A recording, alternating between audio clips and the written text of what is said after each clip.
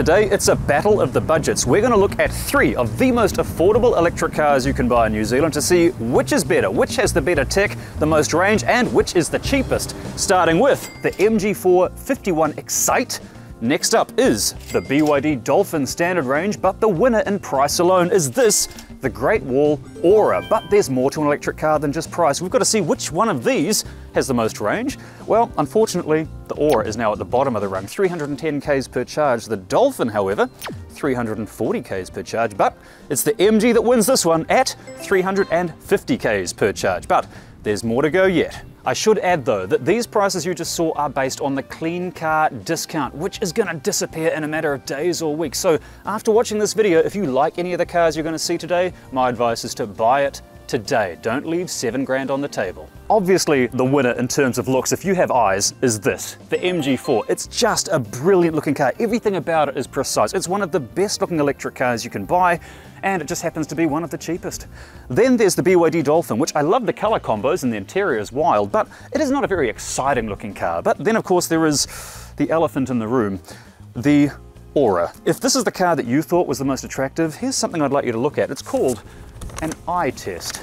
I'm joking, of course, it's not a bad looking car, but on that note, let's talk interior design. And this is where the Ora actually does really well. It's kind of posh in here. I mean, look at this felt interior with, check out this stitching effect going on the seats here. I like this. It's kind of British Leyland. It's really retro, it's cool. But also the dashboard is really minimalist. Again, everything's felt lined. It's a bit of all right. Then of course there's the MG4. It's minimalist, it's clean, it's very dark as well, but I like it. It's kind of clean and modern. But the winner in wild design is definitely this, the BYD Dolphin. Look at the color combinations, look at the shapes. It is the most out there design. And look at this beige, soft to the touch beige. When I come to power, there will be a lot more beige in the world. While we're inside the cars, let's look at the central displays. And the MG has a 10.25 inch display, while the Ora has 2 10.25 inch displays. Yet it's the BYD that has the massive 12.8 inch display, which, as you can see, turns. And on the subject of displays, how do those reversing cameras work on them? In the MG, it's fairly limited. You've only got this little space right here. Even though it's quite a wide screen, you will still have to, as I'm doing, use your mirrors. Now the reversing camera in this is better than in the MG, but the screen is still just 10.25 inches, so as you can see, I'm having to use the mirrors and the screen combined. Reversing in the BYD, however, is a piece of cake. Look at the size of this massive display here. It means that I can drive, as I'm parking right now without even using the mirrors, just using this massive screen. This is why you're paying a bit of extra cash, because, oh, look at this. This one also lets you have a 360-degree view. Look at this. This is faster than the Mercedes EQE I drove recently. That's a $150,000 car and had much more lag. This, look at that, that's so fluid. We'll talk more tech later, but right now let's see which car is more city-friendly. Thing is though, all small cars these days are kind of fat and bloated, but the most city-friendly in terms of dimensions is this one at just over 4.2 meters long. But in terms of turning circle, this one takes the cake, 10.5 meter turning circle, but they're all so similar that, let's face it, everyone gets a prize. Now though, let's look at boot storage space, and the Ora is acceptable, as is the Dolphin, but it's the MG4 that has the most room. But what about access for dogs or potato enthusiasts? Well, once again, it's the MG that's the easiest to get into, and good lord, what a spectacle. That actually hurt. And while there's plenty of room by dropping the back seats down, none of them are big enough to lie down in. But which of these cars has a fartment or front compartment under the bonnet, somewhere for you to store your charging cables or perhaps potatoes? Well, unfortunately the MG doesn't have one, but the BYD Dolphin also doesn't have one. However, the Ora doesn't have one as well. Okay, I guess you've got to put your potatoes in the boot. But what about the all-important PSC? Well, the Ora clocks in at an acceptable 41. The MG4 can handle 48 tubers, but it's the Dolphin that kicks spuds with a PSC of 73. Nice work, Flipper. If you're hauling children's seats, all 3 cars have 2 ISOFIX connections on the back seats, so everyone gets a point. Alright, that was a mess. But what about room in the back? Because let's face it, this is going to be used as a family car to haul your kids around. And I'm 5'10", the front seat is set at a reasonable level, and there's still heaps of room above my head, and look at all the legroom. But what's the Dolphin like? Well, it's about the same.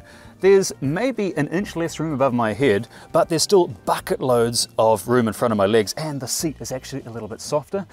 But what about the MG? Well, the MG feels as if it's the snuggest in terms of foot space, but there's still a reasonable amount of legroom here, and I'm 5'10".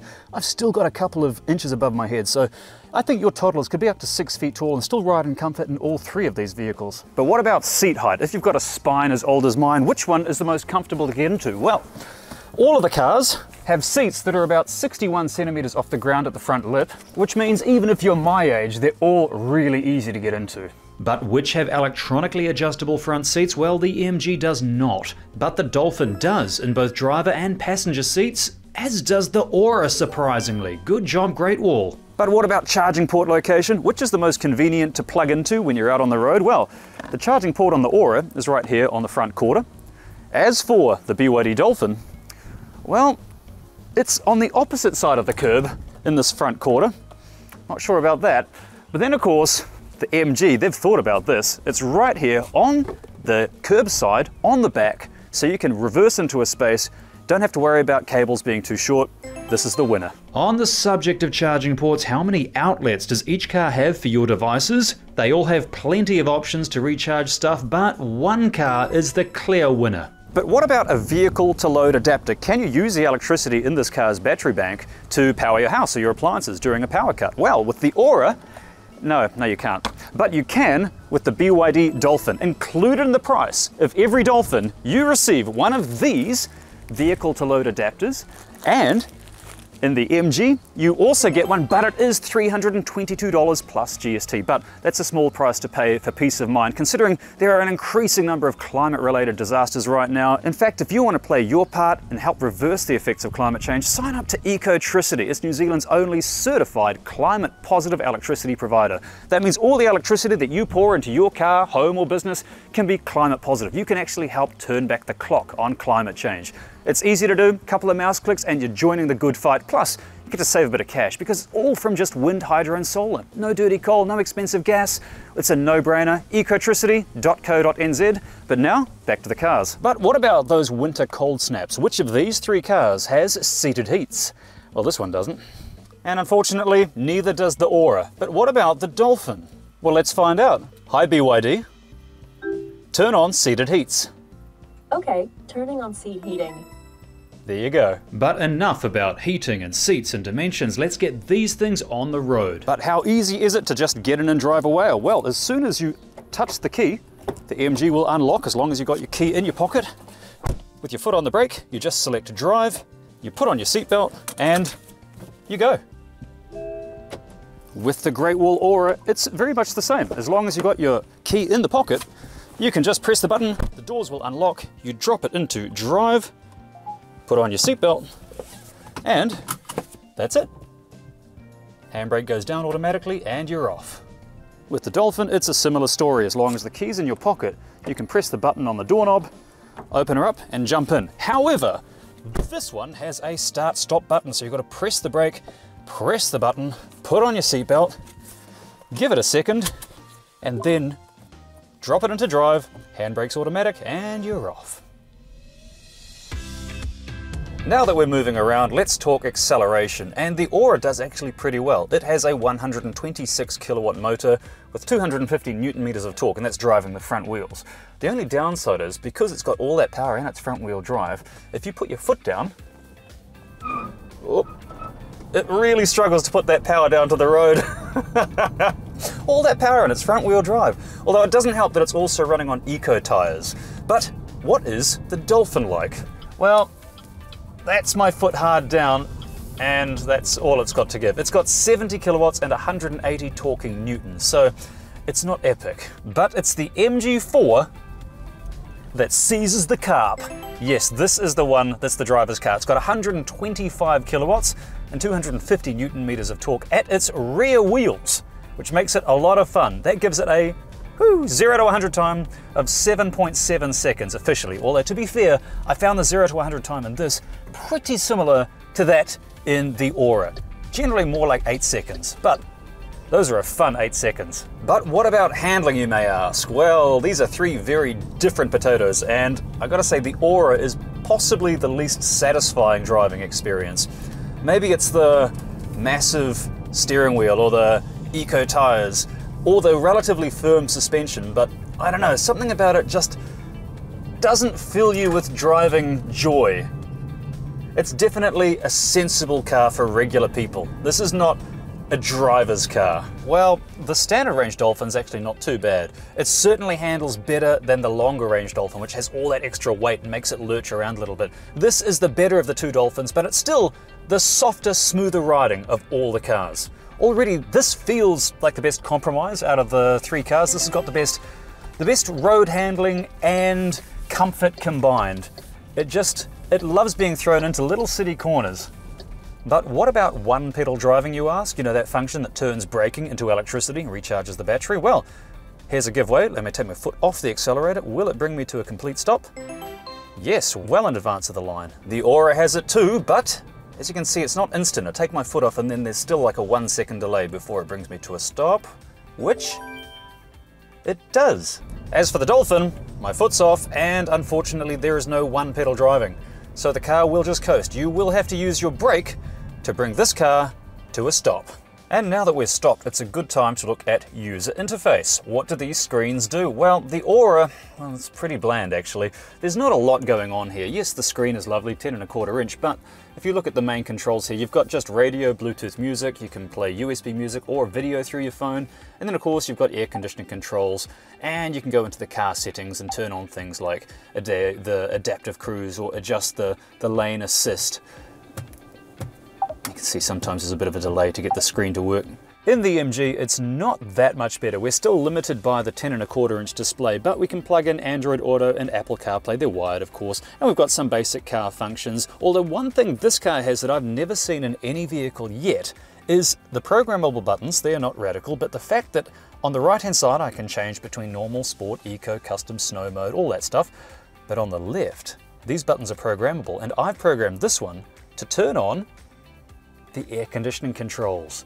Yes, I can adjust the air conditioning without looking from the comfort of the steering wheel. Look at that. That is brilliant. So MG management, if you're watching this, I just want to say thank you. That is one of the coolest functions I've ever seen in a car. Other car makers, if you're watching this, follow suit, please. But it's the Dolphin that is the absolute winner in terms of user interface. I mean, look at the size of the screen in this thing. It is monstrous. It's big, it's bold. You saw before that it can turn. Also, check out this. If you've got Android, that's great, but it's also got navigation built in, its own map system if you don't have Android Auto or Apple CarPlay. And it's really fast. I mean, like, there is no lag. It's got real-time traffic information as well. If you're running fleets of cars, this is going to take the agony out of it, the thought out of it. You just put in your destination, you put in your charger, and you just, look how fast that is. That's ridiculous. Of course, it comes with loads of apps. You've got the BYD Assistant. Everything in the car is voice controlled. It's intelligent. It's like Tesla level, this stuff. It's got Spotify and a data package included in the price of every single vehicle. It also has, wait till you see this, it's got Android Auto karaoke. It's got Amazon Music and wait, what?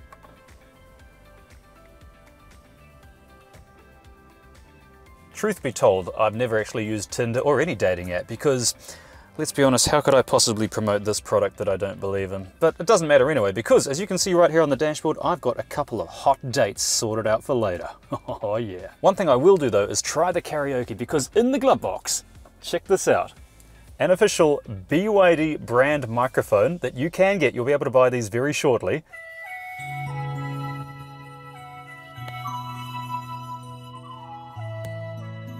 Does your car have karaoke built in with a microphone? I don't think so.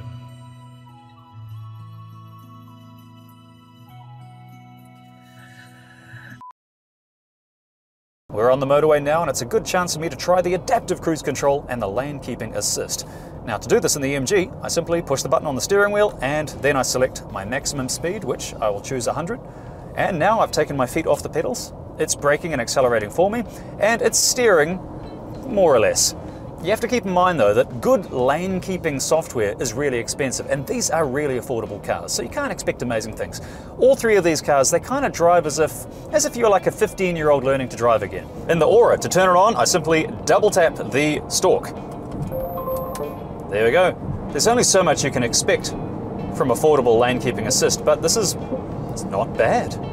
Well, I've just turned on adaptive cruise and lane keeping in the Dolphin, and already I think the Dolphin is perhaps the most sure-footed of the three. It's the least nomadic. It sort of stays within its lane better than the other two. And now that this car is basically driving itself, it's doing all the steering and braking and accelerating for me, let's talk efficiency. And you might think that the Ora would be the most efficient, having the smallest battery pack. Well, no. It's good, 16.7 kilowatt hours of electricity per 100k, that's its consumption.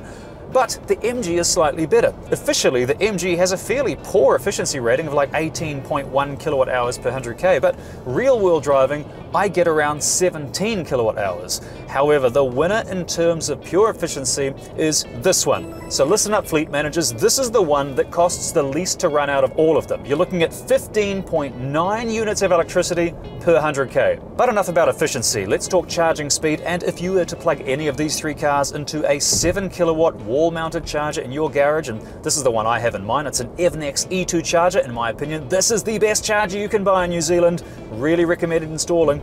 Then you're looking at about 7 hours for a full charge, but one of these three cars, unexpectedly, can handle 11 kilowatts AC. It's the cheapest one. The Ora can handle 11 kilowatts, which means you would need 3-phase power in your house to have an 11 kilowatt charger, and most Kiwi homes don't have it. But it's nice to know, if you do stumble upon one, the Ora will charge in about 4 hours from flat to full. But what if you want to go on a road trip? Well, this is where one of these rapid DC chargers from ChargeNet will save you bacon. If you're going to get an electric car, sign up with ChargeNet. They have hundreds of rapid chargers all around New Zealand, and they're going to double their network within 3 years. So no going back in terms of electric cars and charging options.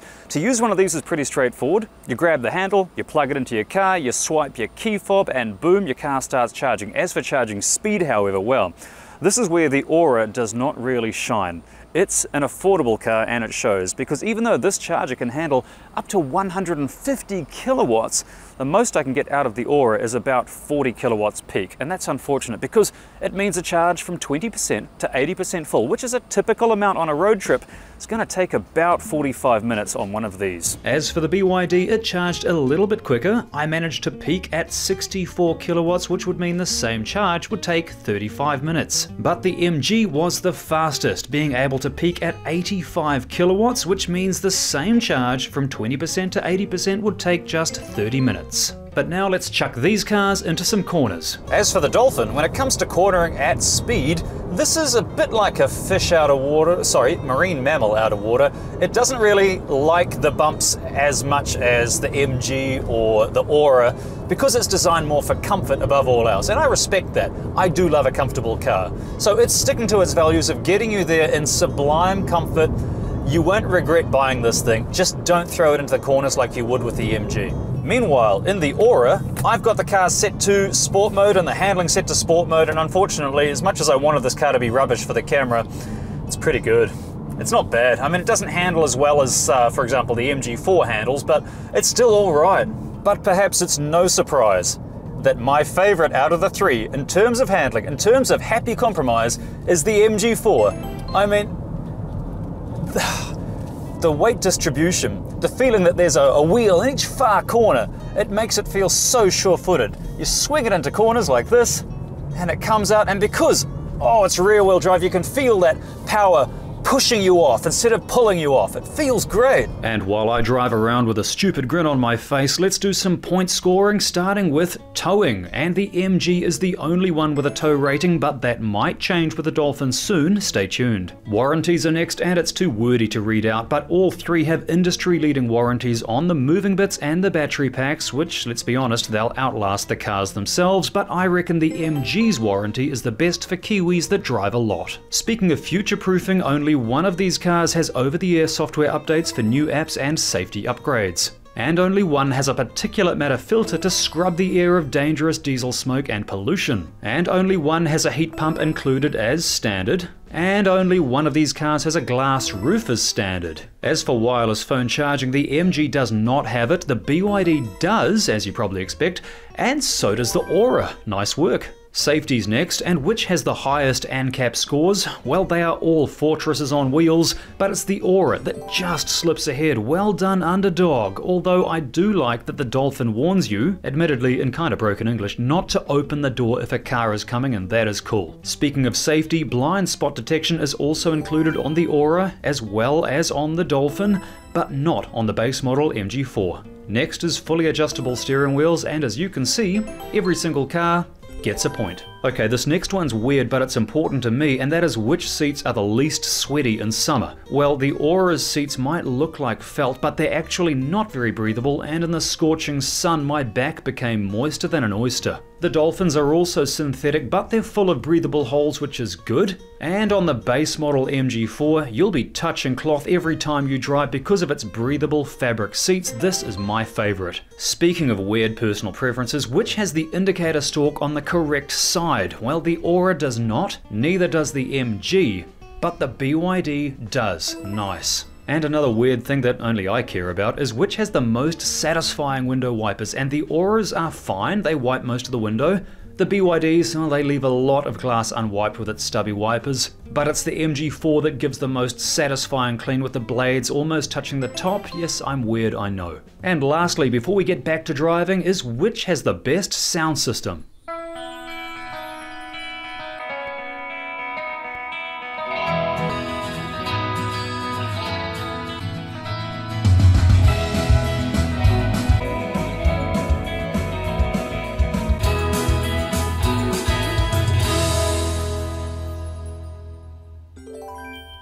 It's actually not bad.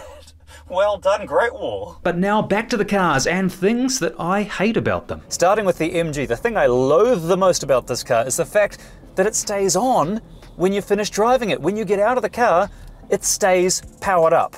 You can't drive the car, but toddlers can get in there and play with all the functions. Neighbors can get in there and change your radio presets. It's a bit annoying. As for the Dolphin, my biggest complaint is acceleration. Like right now, oh, there's no slouch, but it's taking a while to get up to speed.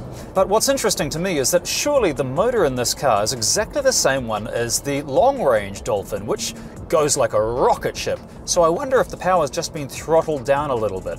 Any hackerologists out there able to hack this thing? As for the Ora, I don't like that slow DC charging speed. Also the delay in acceleration after mashing the accelerator, and the braking delay when using one-pedal driving give the car an unsatisfying driving feel. But the positives outweigh the negatives. Bang for buck, the Ora is unbeatable. It's got so much tech, yet it costs less and goes faster than any new Corolla. And on that note, let's tally the scores to find a winner. And there you have it, the winner in points alone is the Dolphin. But I'm torn. I mean, my wallet wants me to buy the Ora, while my brain knows I should buy the BYD Dolphin, but my heart wants the MG4 in my garage. Thing is though, regardless of which of these three cars you wanted to win in this competition, they're all good cars. I know that sounds like an everyone gets a prize cop-out, but they are decent machines. So my advice to you is use the information you've seen in this video to make a choice on which one you like the most and then go and test drive it. But be warned, you'll probably take it home.